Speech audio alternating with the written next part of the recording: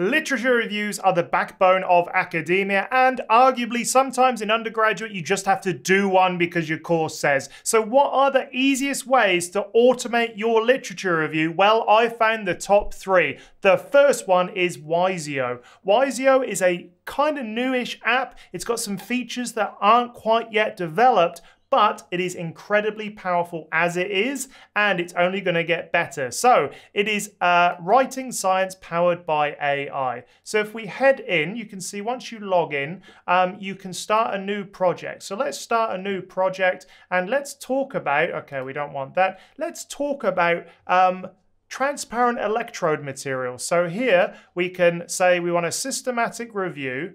Systematic review, and we want it academic, and we want transparent electrode materials. So let's save that and let's see what happens. I'm gonna get rid of all of this. You can use this as a template if you want, but I'm gonna select it all. I'm gonna get rid of it. Let's start from scratch. So I wanna say, I want to conduct a literature review on transparent electrode materials. Okay, so once you've got your sentence in there, we can highlight this, and then you get this tab over here. We can get our AI suggestions, we can correct grammar, we can translate to English. So if you're an English as a second language student, you can write in your original language, which is brilliant if you're trying to work out the nuances of what you want to say. And also you can find references, wicked. Okay, let's get AI suggestions. Once you get AI suggestions, you'll get 3 options. So transparent electrode materials have become increasingly prevalent, blah, blah. I like that one. Let's click that. I'm going to copy this suggestion and I am going to copy that across. So you can see it's very easy to start building up sort of like the basis of your literature review. So I'm going to ask it, what are some common materials for transparent electrodes? So I'm going to copy that. I'm going to get some AI suggestions. I'm going to wait a few seconds and then it's going to pop up and I'm going to be able to say, okay, here, this is the best one. So transparent electrode materials. I'm going to copy this. I'm going to say that's good. I'm going to give them some feedback and I'm going to paste this across. So there are several electrode materials that are commonly used. And so these are the ITO, FTO, zinc oxide, very common. Okay, so this is how we can start building up. Now let's say that I want to get a reference. So let's say I want this, and I want to get a reference. So I'm going to click here and it's going to go away and produce a load of references. Now, always you've got to check the references. You can't just accept them as they are. So you can get this for free, but it is quite limited. So 5 suggestions, 5 grammar corrections, 5 translations, and 4 out of 5 reference lists. But ultimately, I think this is a great place if you've got some initial ideas and you want to start to sort of like to come up with lots of text around those ideas. The next one is even more powerful. All right then, Jenni.ai is one of the best ways that I think at the moment you can write a literature review automatically. And so you can see here, this is the front page of Jenni.ai and it says supercharge your next research paper. So I'm going to log in and I'm going to start a new document.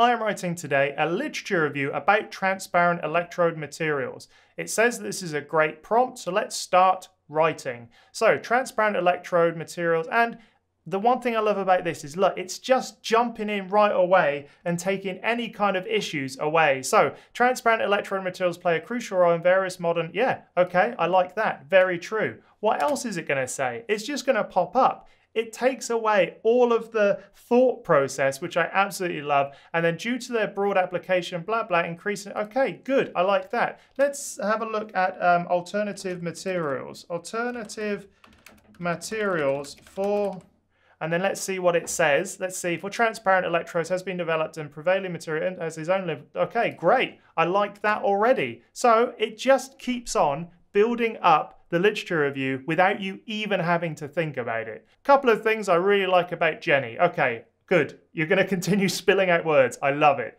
The next thing is, let's talk about citation. So if I want a citation, I can, let's have a look. Let's have a look for a citation there. I highlight the text, I push cite, and it will look away in different journals or websites if you want, and it will pull up some citations here.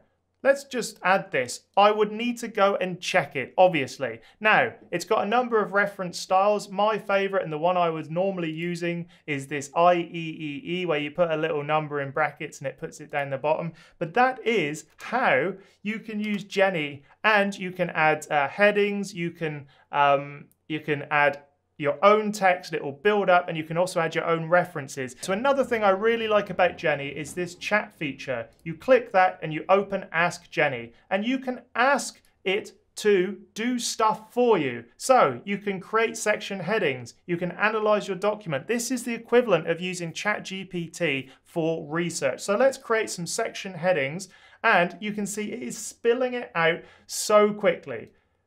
Let's put this in, because why not? Thanks, Jenni, you made that super easy. And then once we put it underneath, it should start writing what we think. There we are, first thing, transparent electron materials play a vital role in modern technology. I don't think this could be any easier.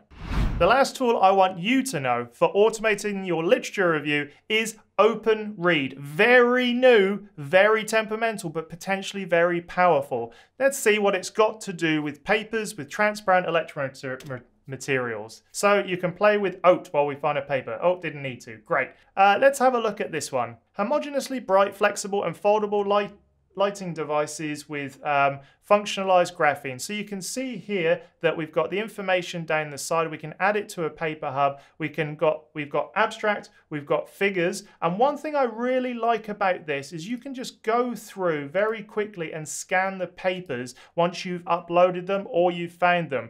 This works well for your literature review, because once you import your paper, you know, quite often we've got to say, these people did this, these people did that. You can click on Paper Espresso, and what you end up with is just like a little grab that you can copy and paste into your literature review and then change it up, because then you've got to make it your work. Questions. Okay, what are the highlights of this paper? Let's ask now and see what it does. And once it pops up, we've got here, the paper demonstrates blah, blah, blah, blah, blah. So it does allow you to talk to the papers without having to import the PDFs necessarily. It will go away and find them, and then you can import your own PDFs if you want. So overall, a great way to just quickly scan papers for your literature review if you've already got a body of work that you want to pull from. A really useful tool that I think will get more powerful as time goes on. So there we have it. There are the 3 tools that you can use for automating your literature review. I'm amazed at how this technology has sort of progressed even in the last few months, and I'm certain it will make making and writing literature reviews better for you in the future. But at the moment, the power of Jenni.ai is just outstanding to me. They've kind of combined all of the important things together, and it couldn't be any easier. It literally spills it out in front of you, even if you're doing nothing. So go check it out. Remember to use my code to get 20% off if you want to use Jenni.ai, and that's it. So let me know in the comments which ones you would add. Also, there are more ways of engaging with me. The first way is to sign up to my newsletter. Head over to andystapleton.com.au. No, stroke that, andrewstapleton.com.au/newsletter.